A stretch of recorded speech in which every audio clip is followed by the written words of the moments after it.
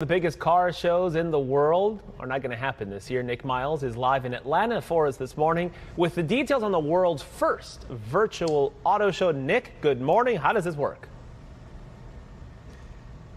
Good morning to you. Yeah, I've actually created my own little diorama here of an auto show. Now, this is actually a place called Peachtree Corners. We're in a city just outside Atlanta. This is actually a smart city, the world's first municipal smart city that has autonomous vehicles, which is kind of cool.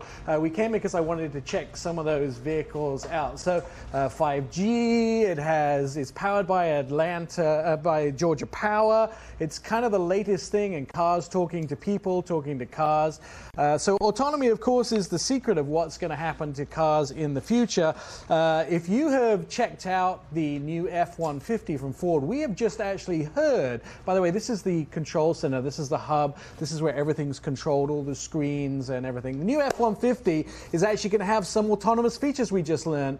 Apart from a really nice interior, it's going to have an area to sleep in the back, and you can power all your power tools. It'll also be able to drive hundreds of thousands of miles on without you touching the steering wheel or touching the pedals, because it's going to have the level 2 autonomy in it. But it's not the only smart car that's coming to the market. There is a whole bunch of them coming in the future. With no auto shows, we're showing off the cars you would have seen at New York and Detroit. This is the new Lexus IS. Maybe this would be in Raul's driveway in the future. This has been around 20 years. I was kind of surprised at that with the IS. I thought it was a much newer car than that. It has an all-new exterior. I love those boomerang lights at the back, by the way. It's going to come in a new F-Sport trim at launch. They've gone with a red interior. This is like the hottest thing right now in performance cars. 5 new colors, plus a big 10.3-inch screen on the inside, and they've moved the screen closer to the driver as well, which I think is really cool.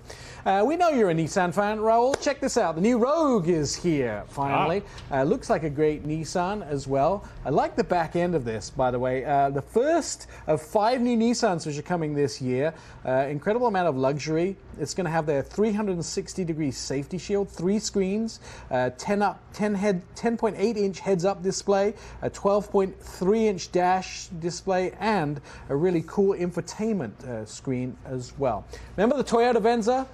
She's back.